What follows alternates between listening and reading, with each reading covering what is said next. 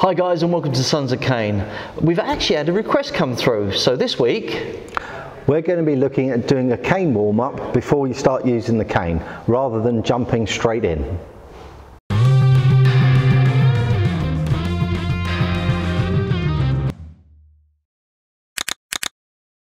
Okay guys, so before we even pick the cane up, it's best to get the wrists nice and supple.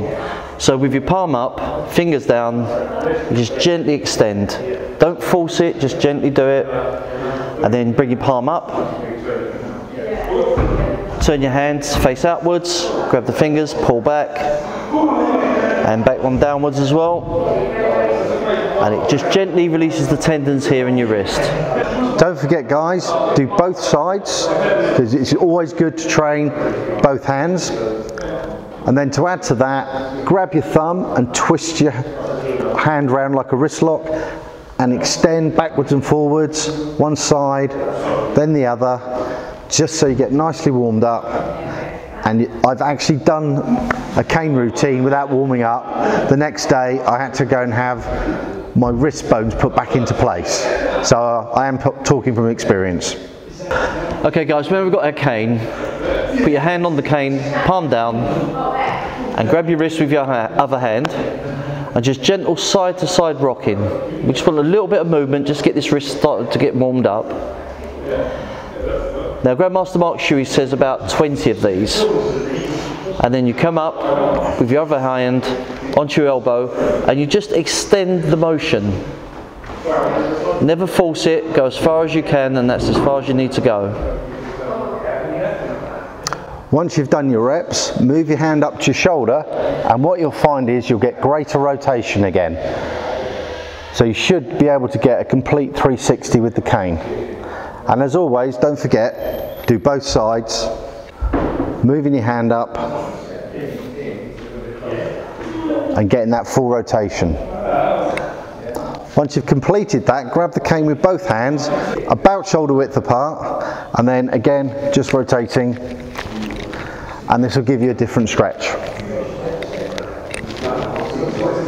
First one we're going to do, I'm going to hold it up at the crook end, bringing this behind your head, and what I'm doing is I'm utilising my whole body, especially my hips, and I'm striking what would be down at the ankle, but I'm aiming for control. So if you imagine there's a vase or something on the floor, Grandmaster Mark Schey said, imagine there's your favourite vase on the floor, or your wife's, and you're going to strike it without hitting it, and what you'll do is build up control, speed and strength. When you're happy, you're going for 10, build it up to 20, and you're aiming for 50 reps on each side. So don't forget, train both sides. Okay, the next one, that was lower. The next one will be middle. So think about you're striking the ribs. Again, nothing's changed except the height. Swinging it, using your whole arm, and at the end you'll notice I'm using my wrist to finish the movement, rather than just my arm moving. It's my whole body, and I'm swinging, I'm gaining control and strength. Again, both sides, we're working to build up to a set 50 reps on each side.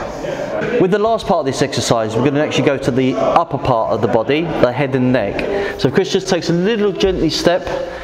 We're aiming from both sides of the head and the top of the head.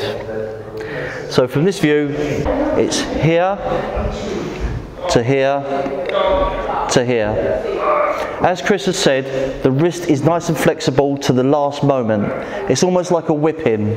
And again, we're doing 10, 20, 50, but both hands, just to make sure you've got both control on both sides. With the final part of this exercise, we're actually doing head shots. So again, gripping the cane, we're going to come through to one side, over the head to the next side, to the top of the head. Keep the wrist nice and supple, nice and released, and then right at the very end, you're going to do that snap. This is what gives you the power.